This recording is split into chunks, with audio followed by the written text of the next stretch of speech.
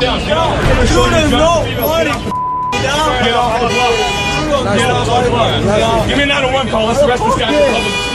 This guy here dresses up like a real-life superhero and stops crime like this above. But although this superhero has been fighting crime for almost 3 years, has toys and comic books made after him, and has even saved many people from danger. From the right, this guy comes dashing in, just wearing this skin-tight, rubber, black and golden suit, and starts chasing him away. Sadly, this superhero is not what he seems, and under that mask lies a dark secret that will turn his loving fans into people that will hate him in the end.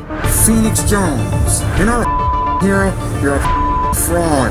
This is the story of Phoenix Jones, who's a crime fighter in the city of Seattle in the US. And just like many superheroes, his superpowers are martial arts fighting, a net launcher, handcuffs, and a first aid kit. Not only that, he wears a super suit that protects him like this. Underneath here there's a bulletproof vest that goes through here, and then this is a special material. If you push it, it's soft, right? Yeah. But then give it a good punch. It gets hard on impact.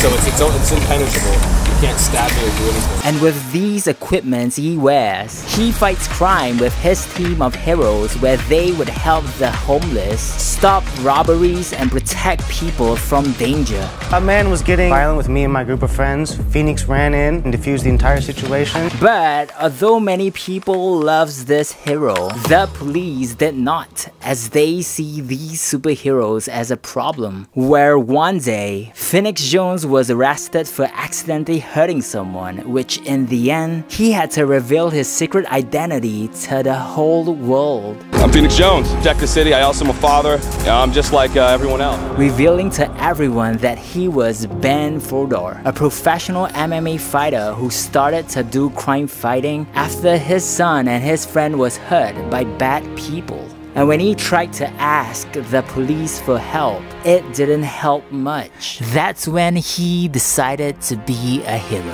It's great that you want to help, but why do you feel the need to do it in those outfits? Because it's a symbol. It tells people and drug dealers and criminals and anyone else that when you see this outfit and these group of people, we stand for a message.